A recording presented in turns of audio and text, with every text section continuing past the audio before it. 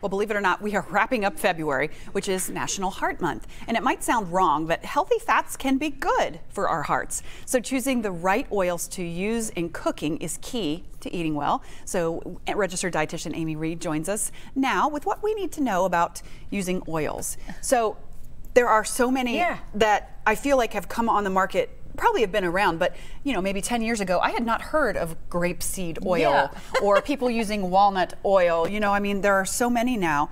And what do we need to know about which ones we need to use when, and what's good for our heart? Well, gold standard for your heart is you want to use ones that have unsaturated fats in it. The majority of unsaturated fats. The biggest one, the one that's mostly recommended is olive oil, because it's got a high amount of monounsaturated fat. There's a lot of studies to show that it's helpful in treatment of diabetes. It's what's common in the Mediterranean diet that we know is very heart healthy.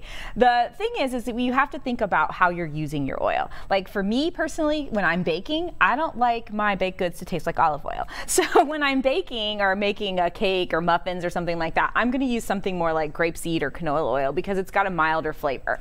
I've actually never tried grapeseed oil, so you really don't taste it too much? I don't taste it too much. That's what I know. The other thing is looking at the smoke point. So a high smoke point oil is if you have to heat it above like 400 degrees. So if you're roasting something at above 400 degrees in the oven, you want to make sure you're using an oil that is that can go up that high, where it's not going to start going like producing free radicals and stuff if it's too high at that point, or smoking too much. Like I just don't like to use oils that can't go to a high smoke point because my kitchen gets smoky. So what would that be like if I'm making a roast? Avocado oil is actually a higher smoke point oil. Sunflower oil is actually a higher smoke point oil. They can, depending on how oils are processed, you might be able to find a canola oil or an olive oil that would be a little bit of a higher smoke point. And sometimes they're even marked on the bottles. A few of these will say this oil is safe to be heated up to like 450 degrees. That's something I've never actually looked at the bottle for. Some of them will. You were saying before, if you were going to sear a steak, you would not use olive oil. No, I wouldn't. What would you use? I would actually, since I don't have steak very often, I would probably use butter. Butter?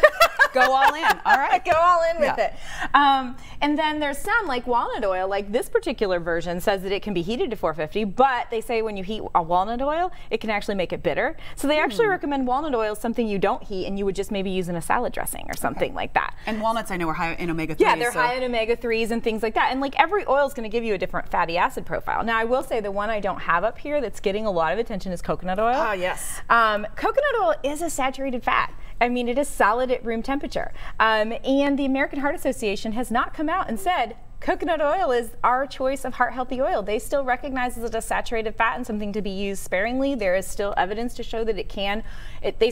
Some people say it can raise your HDLs, but it also can raise your LDLs, which is your bad cholesterol, which is thought to lead to heart disease and not be good long term. So you still need to, to me, it's something you still need to use sparingly. Yeah, because I've seen people on Pinterest using it in everything, all over the place. And it tastes like, I don't like to use coconut oil because I hate coconut. So if I use coconut oil, the food tastes like coconut and then I don't eat it. So use it sparingly. Yeah, use it sparingly. But okay, this is great information. So many different choices out there. What's your personal, I guess it would be hard to ask you your favorite because you can use them for all different kinds of things. I probably go between olive oil, a grapeseed or a canola, and then avocado oil. That's what I typically use. But the other thing too is people think, oh, I'm using this, it's healthier. There is still the same amount of calories. Right. It doesn't matter what the oil is. It's 120 calories per tablespoon, no matter. So everything sparingly. Okay, but great information, especially for Heart Month. Tara?